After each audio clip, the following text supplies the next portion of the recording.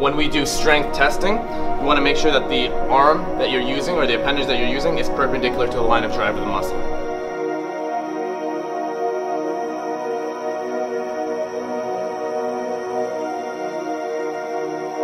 So you go into hip flexion, hip abduction, and external rotation.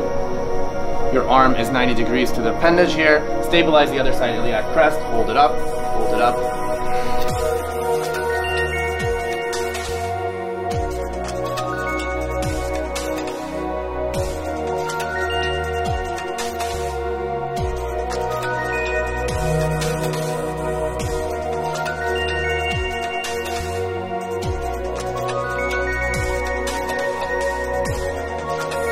Muscle, so the ASIS is a good point to start with.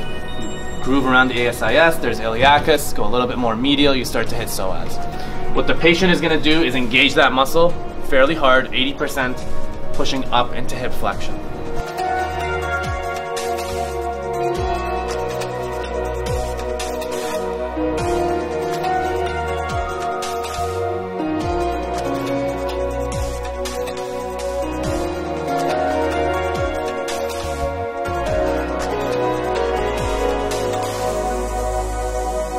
Go into knee flexion, I'll create a little bit of distortional or torsional PDM there. So it's literally the same thing. Again, you're going to slide knee on knee coming up here. Keep the knee down, nice and relaxed, breathing in, and go. Right? And I'm following it, creating that distortion there. And go.